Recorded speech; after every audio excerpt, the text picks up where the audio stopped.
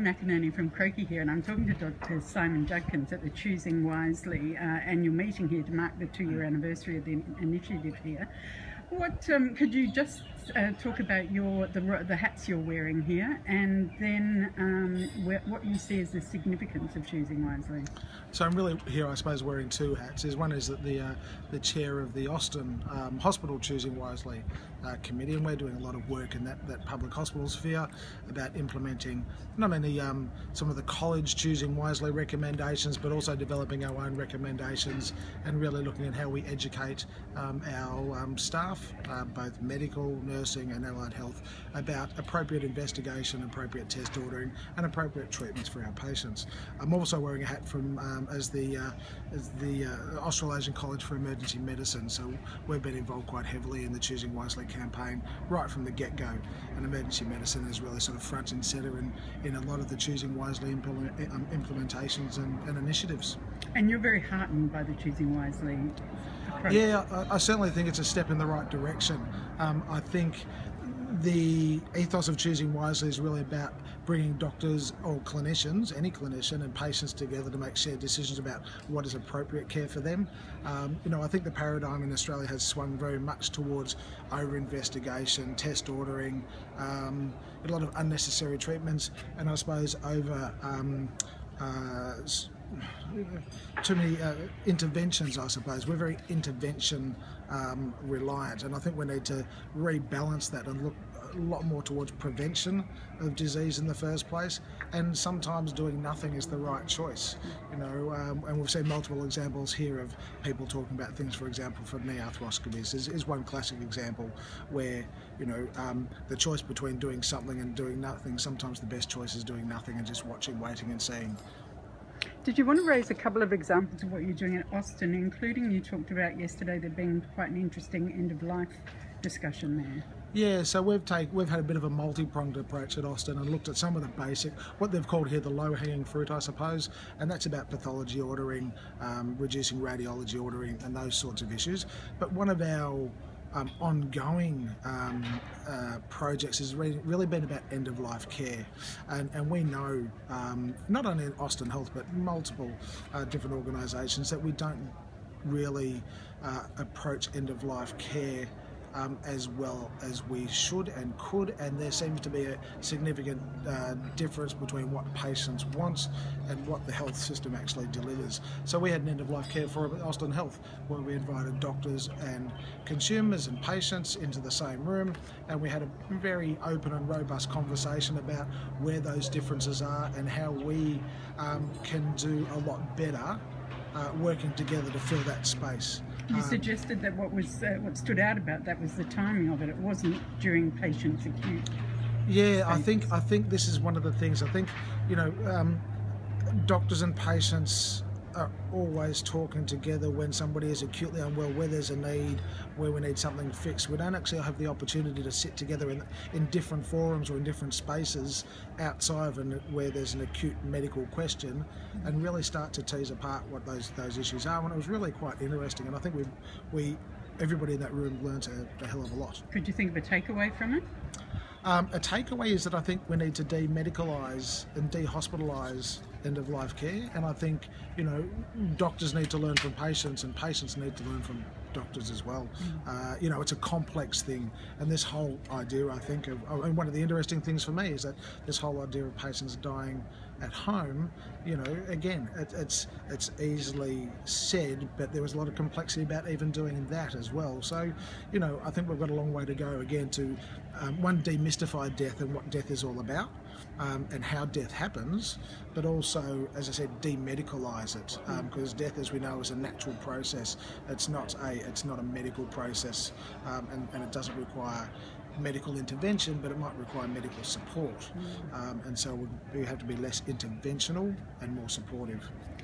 During the panel discussion you were involved in, you were asked to sort of consider how to take the whole Choosing Wisely initiative further, and I guess that's a question about moving beyond the low-hanging fruit.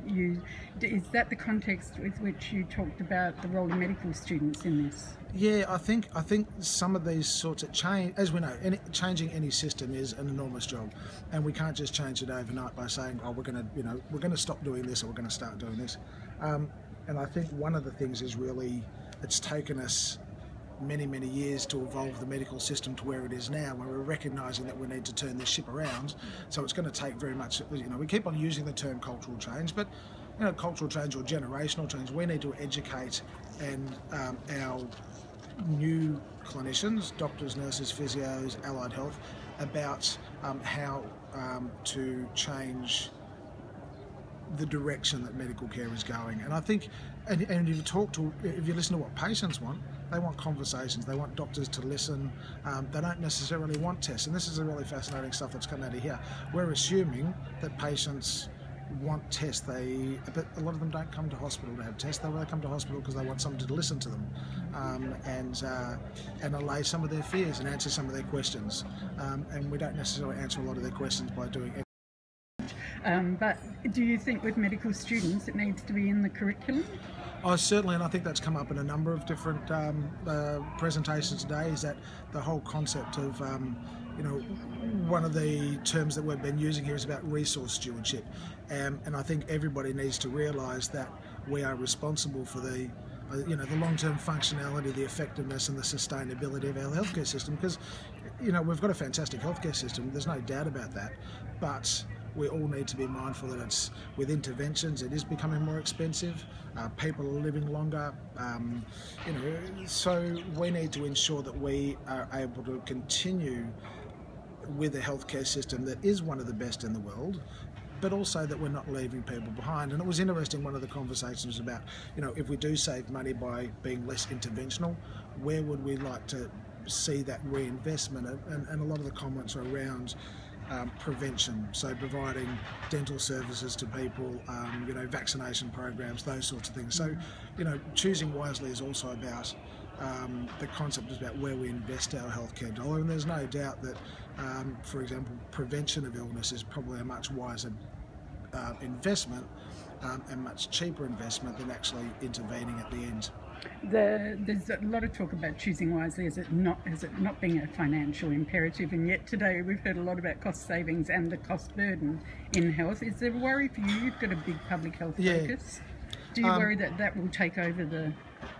Look, there's no doubt it's part of the mix, and I don't think that... And I think one of the drivers, or no, not the driver, but we all know that healthcare is expensive, and we all know that waste or unnecessary tests is expensive, and so there's no doubt that cost saving or better resource allocation will be part of this conversation, but it's not the driver. We're talking about things interventions that may actually lead to harm to people as well.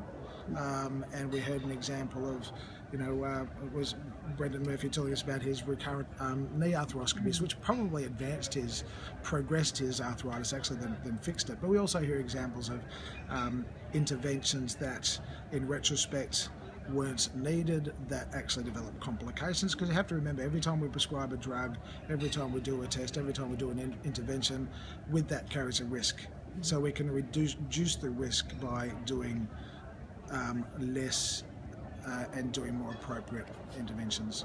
Are you actually, though, cataloguing the cost savings at Austin? Is that a big part of it? Are you trying to build an economic analysis around it all? We have, but it hasn't been a driver. When people ask me how much money have you saved, I don't know. I can't pluck that figure off the top of my head, because it really hasn't been important. It's not.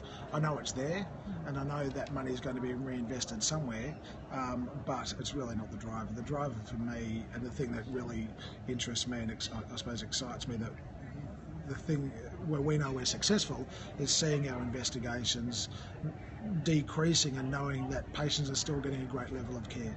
And we know that